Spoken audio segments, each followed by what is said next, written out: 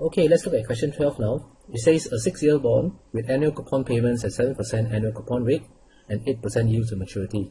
It is selling for 95.37% of par. What are the annual payments on $1,000 par value? Now you can see that in this question a lot of information are given to you, but actually if you look at the question carefully, they are asking you for the annual payments on the $1,000 par value bond. So essentially they are asking you about the coupon payment. Alright, and in the convention of bonds, right, a coupon is always expressed as a percentage of par value. So if the par is 1,000, 7% of 1,000 will give you a coupon rate of $70 per year. So the answer, without looking through too much, is actually option B, $70. Alright, this is the interest that they will pay every year on this bond. Alright, so in the exam, be very careful what is the question being asked. Alright, do not just go and calculate all the net numbers because you may not need it. Okay, now to go through a bit of a revision on bonds. Alright, remember that the value of bond, okay, is always expressed as a present value, and it's a function of all the future cash flows as expected of the bond. This is the reason why we call it a fixed income instrument, because you know the future value of all the income in the future. What is the value of the coupon plus the maturity value? Alright, so the value of the bond is essentially the discounted total value of all the individual cash flows.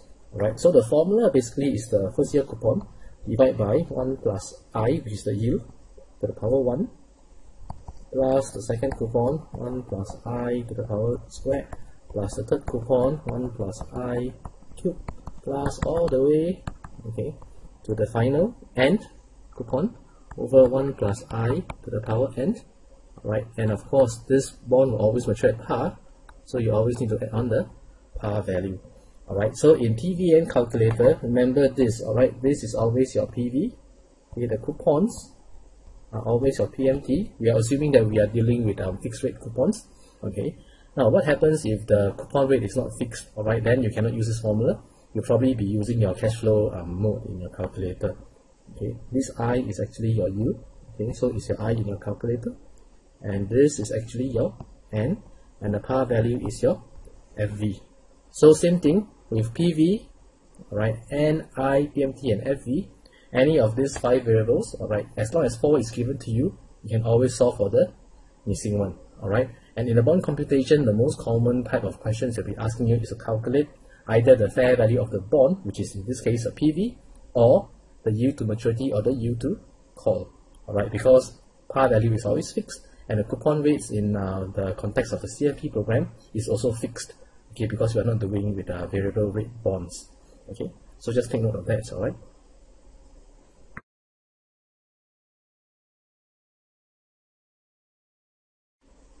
Okay, now let's look at question 15. It says here, a measure of how well the returns of two risky assets moving together is the range, covariance, standard deviation, or semi-variance.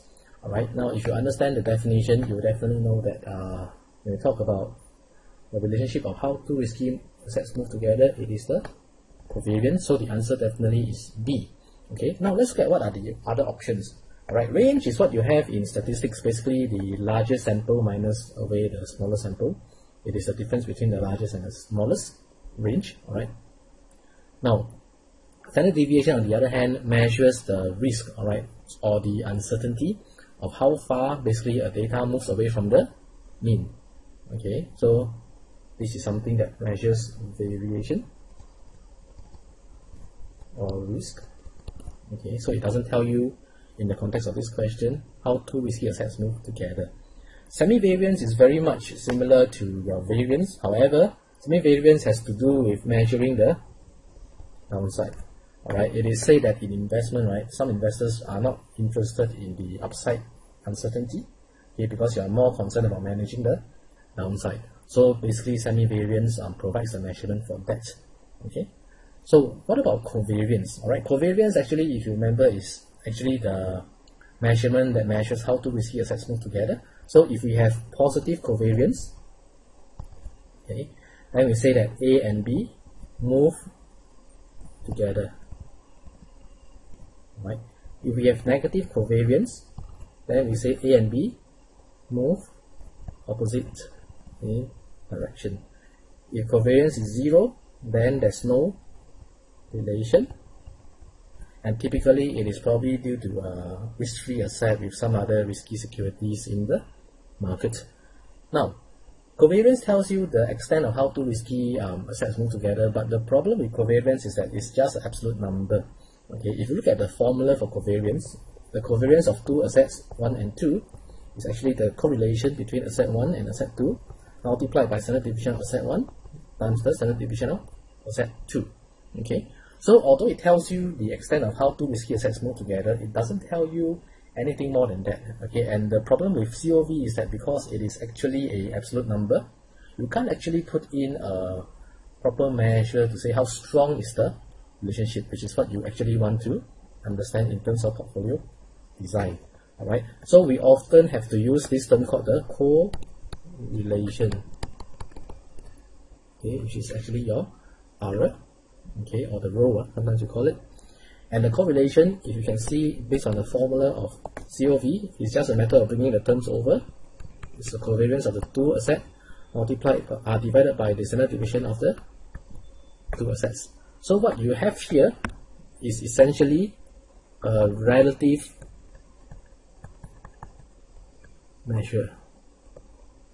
Okay, and this tells you the strength of the relationship. Okay, so if your R correlation is positive 1, it is the highest positive correlation. That means in terms of how these two risky assets move together, it is positive and it has the strongest relationship. If the correlation is negative 1, okay, it also has the lowest relationship or the strongest inverse strength. That means if asset A goes up by 10%, asset B will go down by 10%. Now in portfolio design, you always want correlation with you always want your portfolios to have low correlation, okay, and the lowest you can go is negative 1. Of course, we know in real life it is impossible to get a negative 1 correlation. Okay, this is a mathematical theorem. Okay, but the key here is you want to get the lowest possible. Okay, so basically this is the explanation and the revision that you can go on for covariance and correlation. Okay, always remember these two formulas because you may be tested on it. Okay, now if you want to move another step further to prove, alright, what is the standard deviation of two assets moving together and how is the relationship like in terms of correlation, okay, then you can use this formula. Okay, the standard deviation of two assets, alright, in a portfolio is actually the square root. Okay, I will just put this as a bracket first. The weight and the standard deviation of the first asset plus the weight and the standard deviation of the second asset, square both of them, plus the 2 times the weight and the standard deviation plus the correlation of the two assets, and then you square root it. Okay, the square root of a number is to the power of half. Okay, that's why I put a 0.5 here. Of course, you can always put a square root sign if you want to.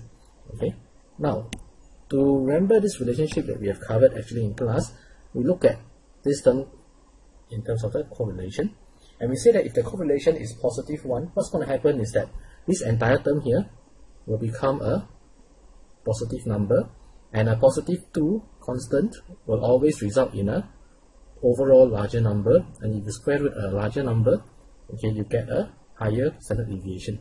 This is mathematical proof that if you have a correlation of positive 1, okay, the risk in your portfolio is also the highest. Alright. On the other hand, if you have a correlation of negative 1, so your R12 is negative 1, what's happening to this term here will be a negative 2. You take a constant number minus 2, it will give you the smallest possible number within that particular constant range, and the square root of it will give you the lowest standard deviation. Alright. So if you want to basically have the lowest risk, or you want to reduce your risk in a portfolio to the lowest, you want to try as much as possible to diversify them with correlations that are lowest. Okay, so that is the relationship. So take note of them.